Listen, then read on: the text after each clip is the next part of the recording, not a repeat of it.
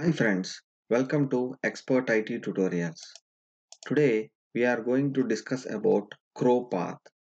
Chropath is a Chrome browser plugin to inspect XPath and CSS locators.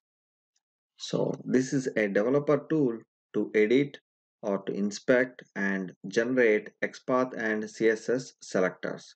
It also highlights the elements for the XPath or CSS we have written manually.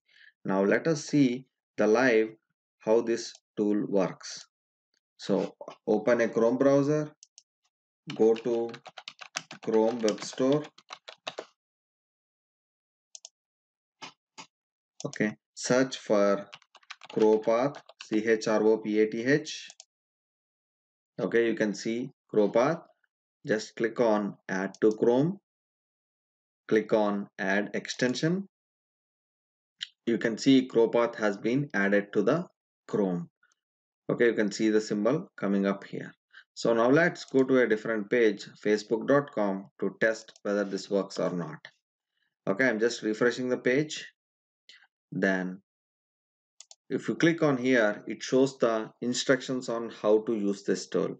So it says open DevTools panel, right click anywhere on the web page, click inspect. You can either go with that way or click on F12, inspect.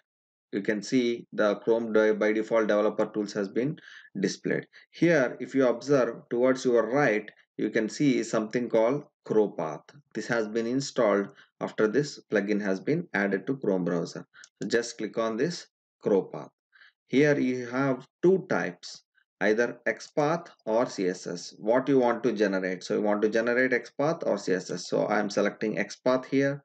Now let me go and use the developer tools to highlight my element email.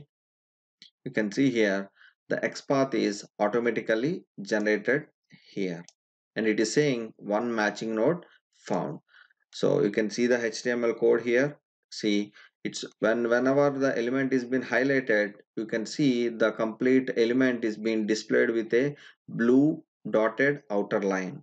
When in the Chropath tab, if you go and see the highlighted element there, automatically the color of the selected element would be changing into orange color dotted lines. Okay. Now, if you want to write your own XPath and how it validates, let's see. So here I have two input boxes, email, phone, and other first name, last name. So let me write my own XPath like /input.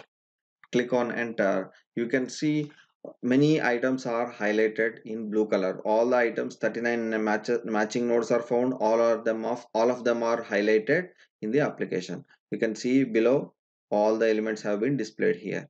Whenever you move the element, it automatically changes the color. If you see now the mobile number has changed the orange color. Now the last name, prior to that it would change first name. So like this you can see the difference. Whenever you are pointing to that particular HTML code, it automatically points which element it is going to highlight. The color difference is clearly seen for what the element is. You can write your own XPath like input. Here its type is equal to email, name is equal to email, ID is equal to email. You have different attributes. I'm using @ID is equal to email. Clicking on enter, you can see one matching node and you can see it's pointing there. All these properties are similar for CSS as well. Can do that. Let's remove this CSS and try to identify a few elements there. You can see this is the complete CSS for the thing. You can just move your mouse to this point, it will automatically highlights.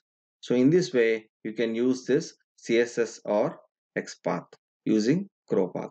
Not only this, if you can click anywhere on the DOM also to just identify those things. Just right click, just click on the DOM, automatically the CSS or XPath would be updated here. You can click, see, can just click, it updates the ID, CSS, all those things here. The only disadvantage of this tool is it only gives us absolute XPath. But the good thing is you can write your own relative XPath and can validate whether your XPath is correct or not. So that's it for today. Hope you enjoyed this video. Thanks for watching my video.